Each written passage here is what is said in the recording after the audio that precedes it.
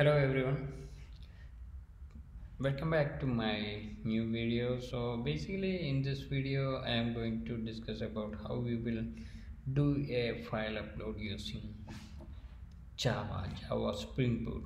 So in a Spring Boot application, after we are creating the application, we have this kind of structure. So this is actually a Spring Boot application annotation with the Spring Boot actual Spring Boot application syntax, and I have a main package name. So here I'm going to create a package here for our file upload operation. So I need to create a controller package, probably a service package also. So we will do the controller first, then we will do the service after that. So I would like to mention as a file controller, that will be better in this scenario, and I'm going to add another package here, that's service. So service, I need to add some file service or something, file storage service or something like that. Probably file storage will be a nice name, and I need to service. Okay, so this is the only things that I need right now, and other than that we have something to mention here also, the path for uploading the file. So we will start with the first thing, so creating a controller. So I probably copy paste something from other uh, code in this scenario. So I have a file storage service somewhere around in my code, so I will copy paste that to this application, and then we will go further from that. So here I need to create the file storage service that already I have, and I need to mention it as a service. So probably this video will take one or two more videos, because basically it will take some time to implement all of these things. So I'm just copying some of the things from my previous application. So here is the thing, so I need to import file path, and here file storage properties. I didn't have any paths like file storage properties. So here what I'm going to do is I will create a configuration package. So this is for a properties.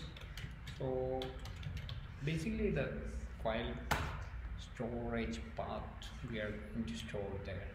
So here if I am mentioning like file storage for that particular class, that's enough.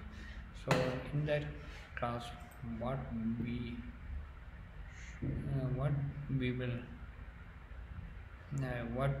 will mention in that class is, just a minute, I need to go back to my previous application where it's mentioned what we actually need in that class. So here just the upload directory. So I will copy some other stuff from that application again, and here I have only one thing. So here this is the thing that I need, and here we can use this one, code generate getter and setter. Okay, so it's saying like some issues or something, that's probably will go after we are doing our step. Okay, so here I need I need to import some other classes also, Java new files or something like that, and also import class. So what exactly happening here? So I am creating an auto-weight instance of a particular things. I mean, what I am going to do is I am going to create a file storage location here. I am auto-weighing that file storage properties. So file storage service actually. So in this one, the file storage location path dot get. I'm taking path from file storage properties and converting into absolute path and knowledge. So just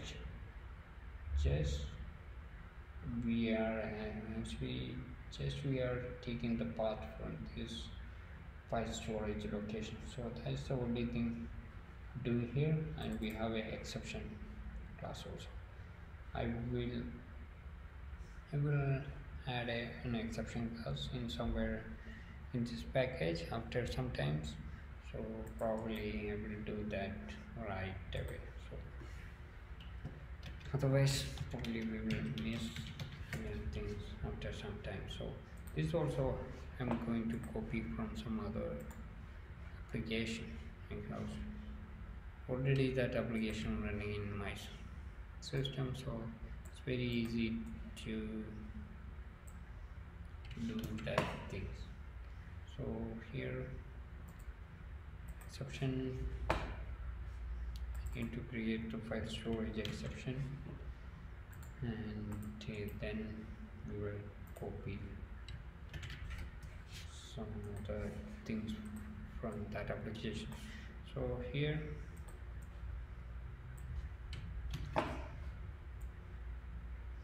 I copied something and saying like some issues or something.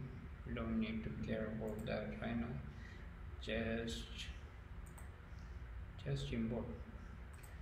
So here this part is clear and we are not facing any issues here. Here we have some yeah, that's related to this cache class, and also standard copy option which is accepting. We will go through all these things in my next video. Thank you for watching, and the next thing what we are planning to do is creating a control class. The file storage class is already we defined, so we are fine.